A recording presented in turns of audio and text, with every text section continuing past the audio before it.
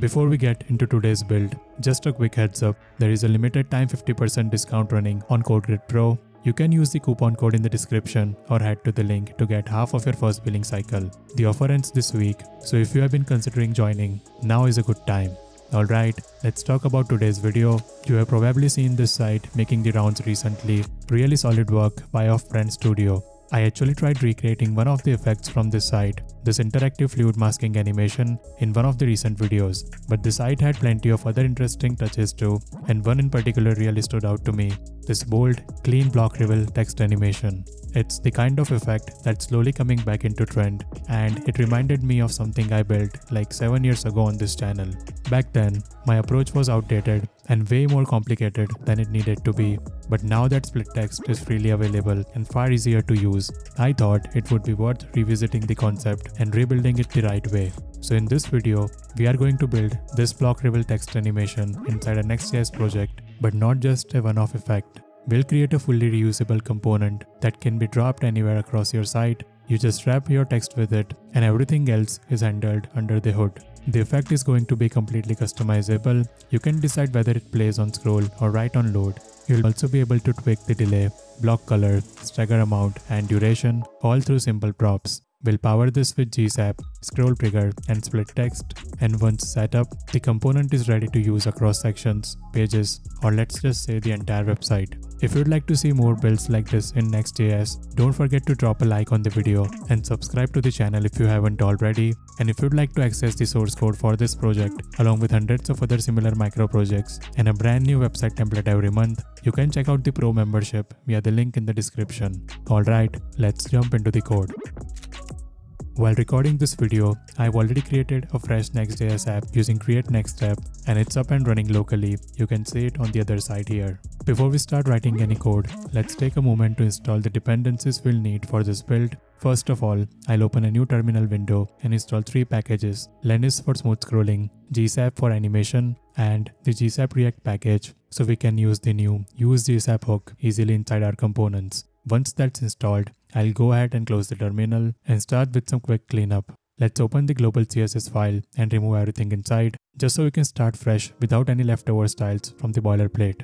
I'll do the same for page model CSS file, clearing out all the default CSS from there as well. Now, inside the homepage file, I'll clean up all the default imports. We also don't need the boilerplate HTML that comes with the template. I'll get rid of that too, since we'll be adding our own content in the next steps. Before we write any HTML, let's also prepare the assets we are going to use. I'll open up the public directory and paste in 4 images that I downloaded from Unsplash. We'll use these images later across different sections of the layout just to make the visuals more interesting as we scroll through. And that's it. Everything is set up now. Let's start defining the structure of the page. Just to save some time, I've gone ahead and added some basic HTML to the page. It's a scroll-based layout with a navigation bar at the top, followed by a sequence of full-screen sections. Each section either has a background image, a headline, or a short paragraph, just enough structure to build out our animation flow. Instead of writing all of this manually, I thought it would make more sense to drop it directly so we can spend more time on the actual animation logic. Let me quickly walk you through what's here. There is a nav element at the top, and then we have a hero section with a background image and a heading. That's followed by a paragraph section, then a full screen image banner, then another heading section, another image, a short CTA paragraph, and finally one last section to close things out. So that gives us a complete scroll experience with a mix of visual and text-based content. Now, before we move into styling, let's quickly add smooth scrolling to the page using Norris. Norris is a lightweight scroll engine that replaces the browser's default scroll with a much smoother, more refined motion. It adds easing to scroll behavior, which makes animations feel more fluid and polished. To set it up, I'll import the React wrapper for Norris at the top of the file. This gives us a special component we can use directly in our layout. Then, just before our main content begins, I'll add this component and pass in the root prop. It tells Norris to take control of all the scrolling on the page from the top level down. And just like that, smooth scrolling is now active. Alright, let's move into the CSS and start styling everything. First, I'll bring in a custom font from Google Fonts. This is the main typeface we'll be using across the entire page.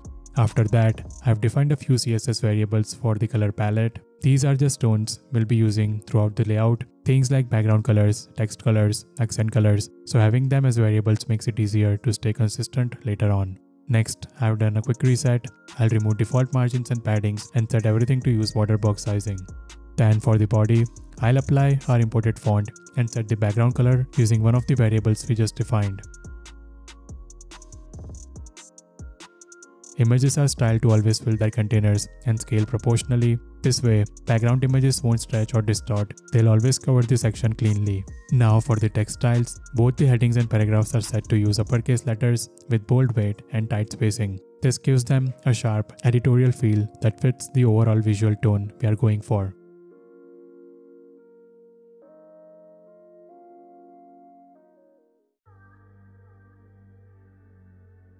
Then we have the navigation styling. The nav is positioned at the top of the page and fixed in place so it stays visible as we scroll. It's spaced evenly and styled with blend mode so it inverts depending on the background behind it, creating high contrast whether it's over light or dark sections. Now let's move into the section styles. Its section fills the full screen and everything is centered both horizontally and vertically. We have hidden the overflow just to prevent any content from spilling out of bounds during animation. There is a background image layer inside each section, positioned behind everything else. This is the image that fills the screen for sections like the hero and banners. For the headings and paragraphs inside each section, I have set a fixed width so that the text doesn't stretch edge to edge. This keeps it feeling structured and readable, especially on larger screens. Some sections like the intro, services and outro use a bold accent color for the heading text. This ties into the color variables we set up earlier and helps those sections stand out visually. Now let's go over the block related classes. These are the ones we'll be using later when we'll animate lines of text. First, we have a wrapper around each line of text. This is what we'll be animating. Each of these wrappers are styled to take up exactly as much space as the line itself and set in line with the flow of the text. Then inside each wrapper, we insert a second element. This is the actual block that will slide across the text to create the masking effect. It's positioned over the text line and set to animate smoothly across it. We are not animating the text directly, we are animating this overlaid block to reveal the line underneath. That's what gives us the clean line-by-line block vibe effect later on. Each block is also set up with transforms enabled, so the animation stays performant, especially when we are triggering it on scroll. Finally, I've added some basic responsive rules at the bottom, just to make sure the text scales down on smaller screens and sections have a bit of padding on mobile. The layout stays consistent regardless of screen size, and that's everything for the base styling. Next, we'll start building the reusable animation component and wire up the logic for block-based text reveals.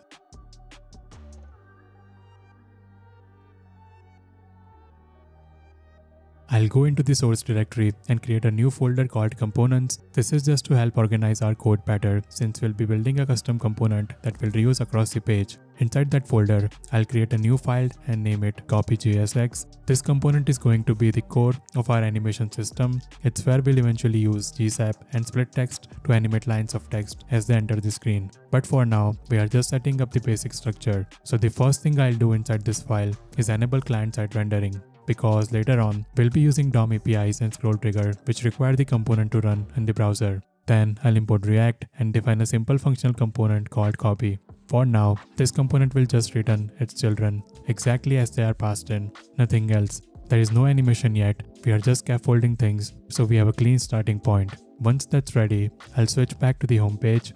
At the top of the file, I'll import the copy component we just created. Then I'll start wrapping all of the key text elements inside this component. That includes the heading in the intro, services, and outro sections, and the paragraphs inside about and CTA sections. So essentially, anywhere on the page we are having copy that we plan to animate later, we wrap it in copy component. This step is important because it gives us full control over those elements from one place. Instead of writing animation code separately for each heading or paragraph, we can now handle all of them through this one shared component. And since the component doesn't do anything visual yet, you won't see any changes in the browser. Everything still looks same, but the structure underneath is now ready for animation. This also makes our code cleaner and easier to manage, especially once we start layering in scroll triggers, staggering, and masking effects. Alright, now that the copy component is connected and in use across the page, let's go back into it and start building the actual animation logic. The first thing I'll do here is import useRef from React. We'll be using multiple refs in this component to target our DOM elements, store the split lines, and handle the animation blocks, so getting useRef in place is the first step. Next, I'll import GSAP along with a few extra tools we'll need. We'll bring in GSAP itself, the SplitText plugin, and ScrollTrigger. I'll also import use GSAP hook. This hook is what we'll use to safely run our animation code inside a functional component. Once that's done, I'll go ahead and register both plugins with GSAP. This step is required anytime you're using external plugins like SplitText or ScrollTrigger. We need to explicitly tell GSAP that these are available before we can use them in our timelines. Now we are ready to define the component properly. Inside the function, I'll set up a few props. By default, the component will accept the children. That's whatever heading or paragraph gets passed in. But I'll also define a few optional props to help customize the animation behavior. We'll have a toggle for whether the animation runs on scroll, a delay before the animation starts, the color of the block that will wipe across the line, how much to stagger between each line, and how long each part of the animation should take. This will make the component flexible so we can reuse it in different parts of the layout with slight variations if needed. Then I'll define a few refs. The first one is for container, which will point to our outer wrapper that holds the animated content. We'll also set up 3 other refs to keep track of internal parts of the animation. Split refs to store the split text instances, lines to store each line of text, and blocks to store the block elements that will animate over each line. Now, I'll also update the return statement. Instead of just returning the children directly, I'll wrap everything inside a div, assign our container ref to it, and add a custom data attribute. This wrapper is what we'll use as the base element for the animation. Everything inside it will be split into lines and animated later. Finally, I'll define the use GSAP hook. This is where all of our animation setup will happen. We'll pass in the container as the scope so GSAP knows where to look, and also provide a list of dependencies. These are the props that might change between different uses of the component, like the block color, delay, duration, and so on. So we include them here to make sure the hook reacts to any updates properly. And that's the full setup for now. In the next step, we'll build the line splitting logic and generate the animated blocks that will reveal each line as it comes into view. The first thing I'll do here is add a quick check to make sure the container exists, meaning the element we are targeting has actually been rendered on the page. This is just a safety step. In React, sometimes a hook might run before the component fully mounts, so if we try to access an element too early, it can throw an error. So we simply stop execution if the container isn't ready yet. Next, I'll reset all the internal storage we'll be using. This includes 3 things: the list of line animation blocks, the actual text lines we'll animate, and the instances created by SplitText.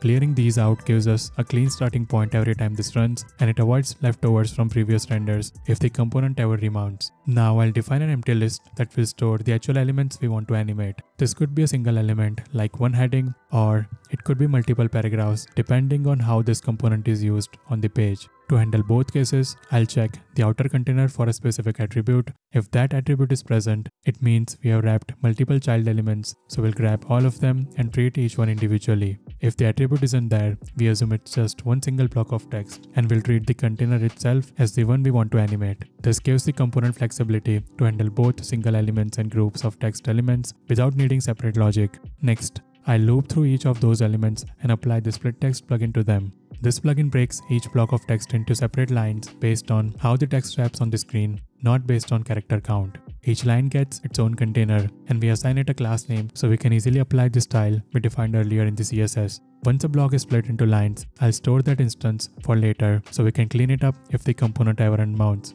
Now I'll go through each of these lines and start building the reveal structure for animation. For every single line of text, I'll create a wrapper element that goes around it. That wrapper gives us layout control. We can center it, animate over it, and treat it as a block. I'll insert that wrapper directly before the line and move the line inside it so it's fully contained. Then, inside the same wrapper, I'll add a second element. This is going to be the actual reveal block. This block sits on top of the text line and is the part we'll animate. It slides in, wipes across the text, and then slides out again to reveal what's underneath. We'll also assign it a background color using the value we passed into the component earlier. This lets us use different block colors for different sections if we want to. Once all of those blocks are added, I'll set the initial state for both the lines and the blocks. Every line of text starts out completely invisible, and every block starts with its horizontal scale set to 0, meaning they are fully collapsed and not visible on the screen. We also anchor their animation origin to the left side so that when they expand, they animate from left to right. This setup is what creates the classic block reveal effect, where the block wipes across and fades the line in underneath it. With that, all the preparation is done. Our text is split into lines, each line is wrapped, and each one has its own block ready to animate. In the next step, we'll define the animation timeline that brings those blocks to life and control whether that animation plays right away or when the section scrolls into view. So inside the animation hook, the first thing I'll do is create a small function that builds the animation timeline for each individual line. This function will take three inputs: the block element, the text line underneath it, and the index number of that line. The index helps us stagger the animation so that each line plays slightly after the one before it. Inside the function, I'll create a new GSAP timeline, then I'll add the first animation where the block expands from left to right. We are animating the horizontal scale of block from 0 to full, and this is what creates that wipe on effect across the line. Next, once the block is fully expanded and is covering the entire line, I'll make the text underneath it visible.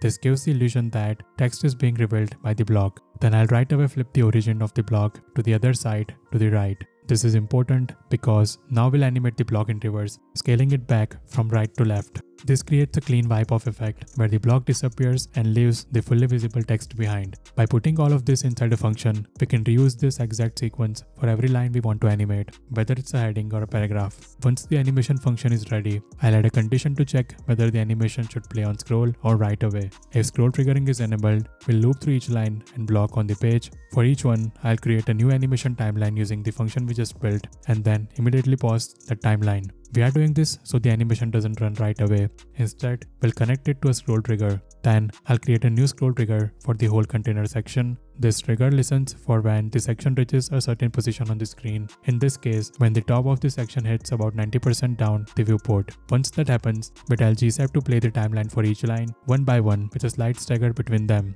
This setup makes the animation feel scroll driven. It only activates when the section comes into view.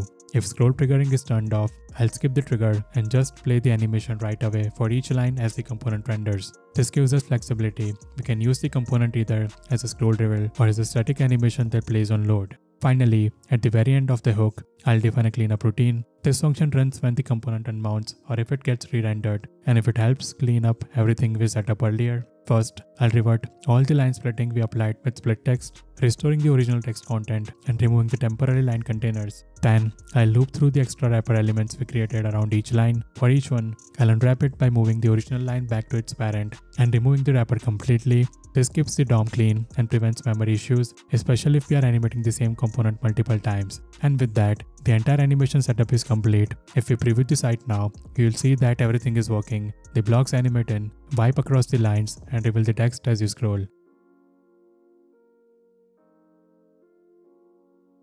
Now that everything is functional, let's take a moment to customize it a bit. I'll go back to the home page and pass a custom color to the block animation in certain sections. For the intro, services, and outro, I'll add a color prop that matches the red accent tone we defined earlier in CSS. This is done by adding a single prop to the animation component. No need to modify the logic at all. For the about and CTA sections, I'll leave them with the default black color just to add a bit of variation as we scroll down.